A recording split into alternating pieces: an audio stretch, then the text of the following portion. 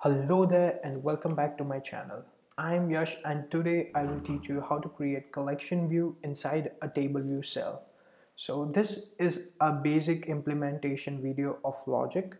I will create more complex tutorials in future. So here I have a table view which scrolls vertically and all other cells contain a collection view, a collection of cells, and I have just changed the background color of cell so that we can see the difference. And so the logic, how this thing, how collection view works inside a table view cell. So first of all, this is the basic architecture. You say we will have a view controller which will point to a table view. A table view will have a table view cell, and each table view cell will contain a collection view, and each collection view will have like multiple cells. So the main problem here is how to identify which collection view we need to put our data in. And another thing is that same view controller will be data source and delegate for both our table view and collection view. So in order to identify collection view uniquely, we will set a tag property. So what a tag is an integer that you can use to identify view objects in your application. So that's what we are going to do. So let's get started. Here I have already created a new Xcode project, and the thing is we will delete view controller.swift file, and I'll just say delete and move to trash, and we will create two new Swift files, and this will be both will be Cockatouch class, and first will be a subclass of UITableViewController, and this will be main VC, and hit next and save. And another file we need is, let's say, new file Cockatouch class, and this will be a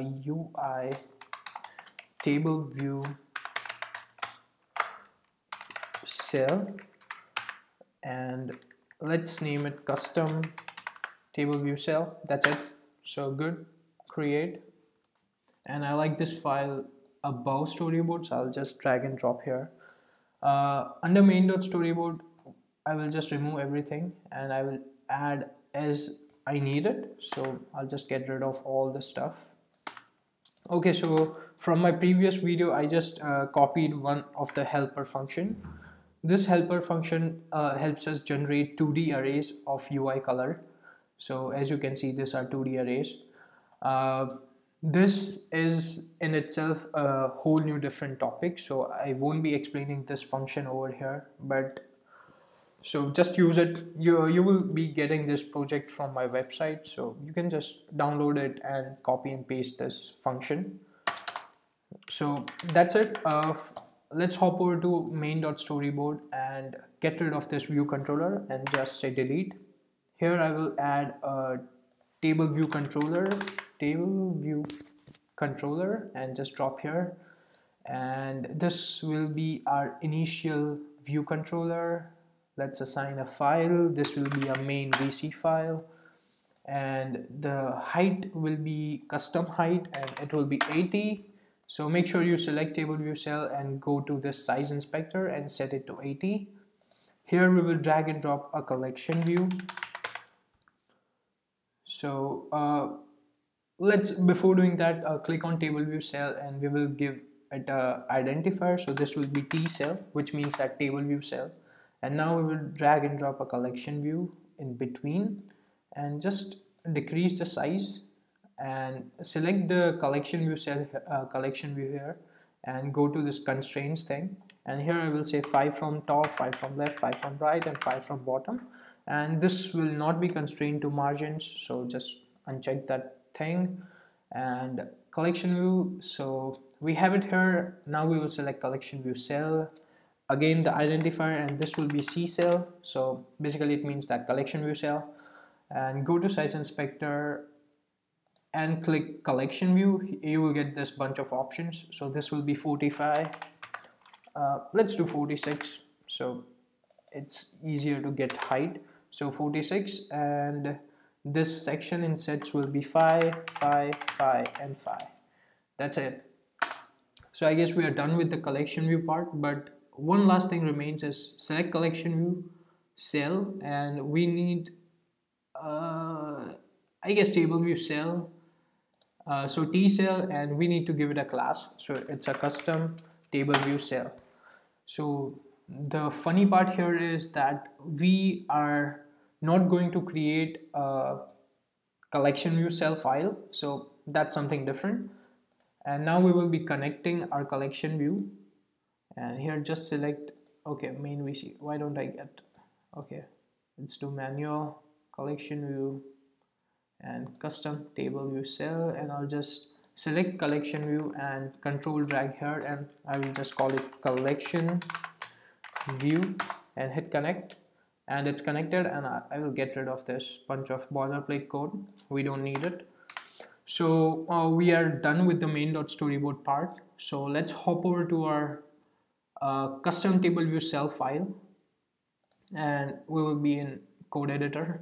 So here for collection view, to set delegate and data source, we will be creating a function. So just follow me, function set collection view delegate, and this will be a generic function, so just add in D, and this will confirm to protocol UICollectionView delegate and UICollectionView data source, and open close parentheses. Here we will say delegate, and this will be D. Generics is a big topic in itself, so if you want to learn more about generics, just Google generics and you will get lots of help on that. And this will be for row, and this will be integer, and open close parentheses, and here we will say collection view dot delegate is equal to delegate, and collection view dot data source is equal to delegate, and we will say collection view dot tag is equal to row. So we are identifying each collection view by the row in which it is placed. So, and we will reload collection view, so reload data. We are done with this custom cell part. Now all we need to do is we need to do stuff in main VC. So here is our main VC file.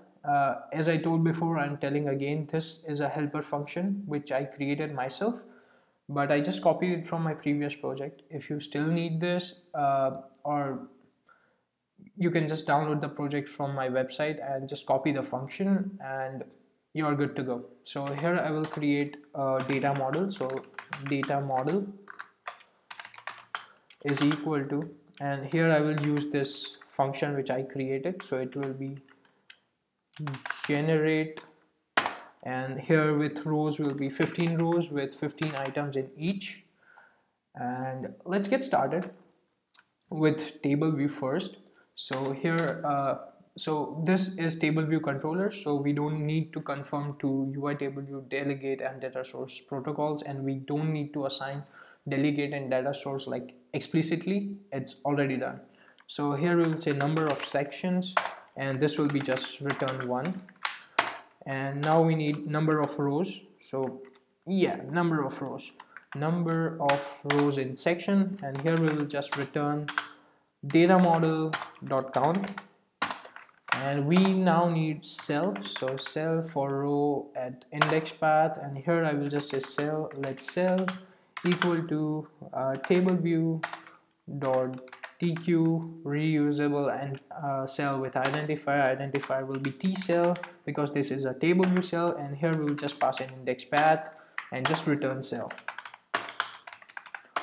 And one more thing, we are giving a custom height, so here you can say height, so height for cell, so okay, height for row at index path, and here you can just return the same height. So the height which I gave was 80, so I'll just say 80 here. This is prompting us for override because there's some problem with this Xcode, so I'll just type in myself here as well. So override, and yep, I guess unexpected non-void. Okay, we don't need to return anything in will display. Oh, this is will display. Okay, we need cell for row at index path. So this is wrong. So what we need is cell for row at index path, and this is what we need. So this will be let cell equal to table view dot dq reusable cell with identifier will be t cell, and index path will be just index path. Index path comes from here, and we just need to return this cell. So return cell.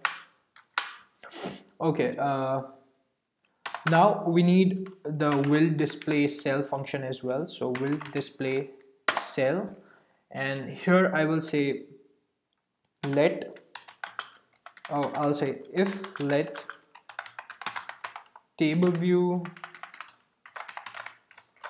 cell is equal to cell as, and we will say custom table view cell and open close parentheses. Here we will just say table view cell dot set. This is the function we created, so this will be just self. We are basically saying that this view controller is the delegate and data source for collection view, and for row will be index path dot row, and this we are passing it so that we can assign collection view with the specific row. And so here we are done with the whole table view thing. Now we need to work on our collection view part. Here if you just scroll, this is for override. I'll just fix it, and this says that this argument type main VC does not conform to expected type UI collection view data source protocol. So let's do that. Here the now we will create one extension of main VC, and this extension will conform to UI collection data source and UI collection view delegate. Here two functions are mainly required, so which are number of items in section and item for section. Okay, let's return here first. So this will be return data model, and here we will say collection view dot tag dot count, and now we need that function which is item. I cannot find it. Okay, so item. Okay, so for item, so this should be it. So will display cell, not this one, for item. So it's something like item in section, I guess. Item in section. Okay, somehow I'm not able to find it, so let's just click on UI collection view data source, and here we are. So this both are mandatory, so it's cell for item at index path. My bad, it's same thing.